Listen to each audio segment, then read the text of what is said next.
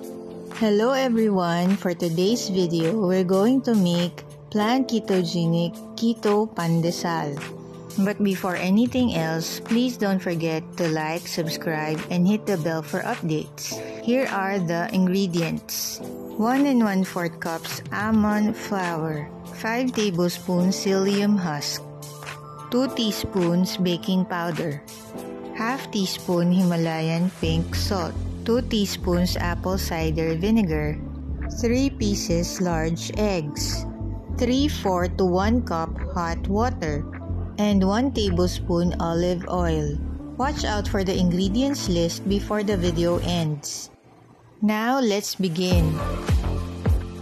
In a bowl, we will be mixing the dry ingredients starting with the almond flour. Next is the whole psyllium husk, baking powder,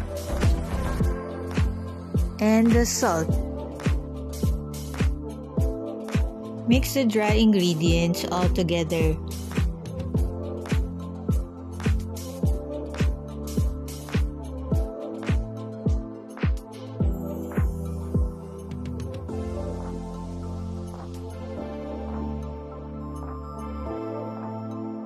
After mixing this, set this aside for the meantime. Let's prepare 2 bowls because we will be separating the egg whites from the yolks. This is my preferred method of doing this, but if you have other ways to separate the whites from the yolks, then go ahead.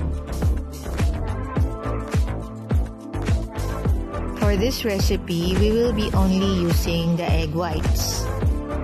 Time to get the bowl of dry ingredients, and we will be adding the egg whites here.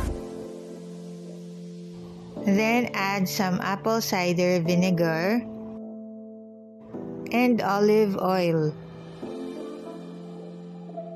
And then we will start mixing.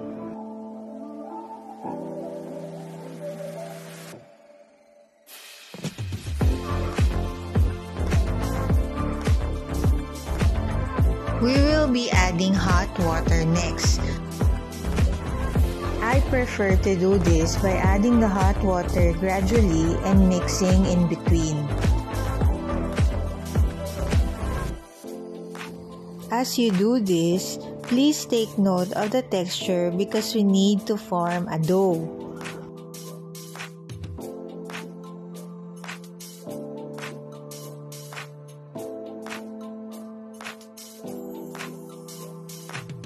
And here's how our pandesal dough looks like. Now we will be laying out a baking mat and we will be placing the dough in the center. Shape it into one large ball. And then divide the large ball into 8 portions. Let's try our best to divide this equally.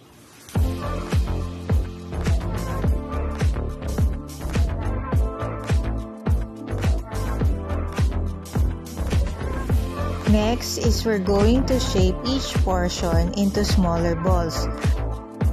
Make sure your hands are moist with olive oil to avoid mess.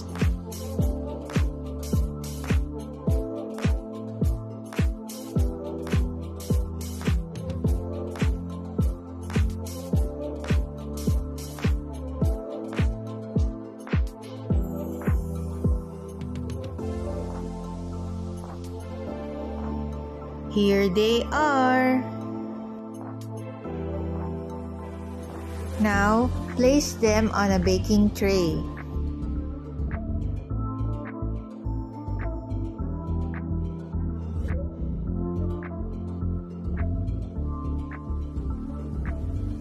And they are now ready for the oven.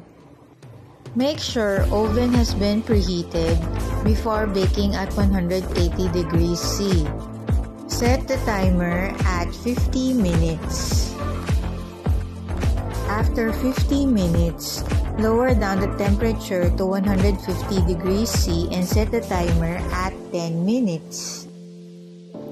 After 10 minutes, take them out of the oven. Here are our lovely pandesal. And here's a closer look.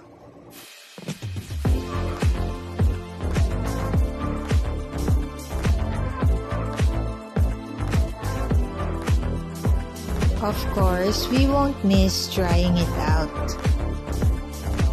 This pandesal tastes so good, you can eat it as it is. Or you can even make it into a sandwich. Here, I will be adding a slice of cheese and a bacon strip, and it's already a bacon cheese sandwich. 2 thumbs up for this bread recipe. You should try it too. Here is the full ingredients list for PlanKetogenic Keto Pandesal. Let me know once you try this out. Enjoy! For more low-carb recipes and hacks, like and follow me on Facebook. Please don't forget to subscribe. Thanks for watching.